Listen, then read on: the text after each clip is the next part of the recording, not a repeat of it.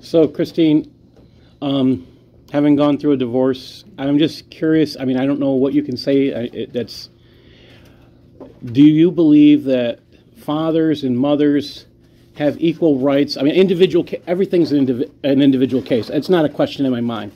But in general, do fathers have the same rights with their families as the mothers, is what I'm asking.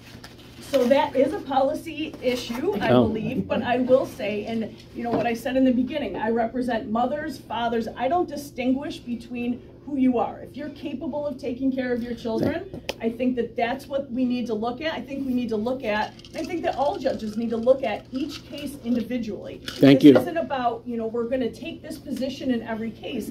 This is, we need to listen. We need to hear what people's positions are and the reasons why. We need to look at the position of the children. We need to look at how the family got to where they are so that we can figure out what's going to be best for that family going forward. Thank you.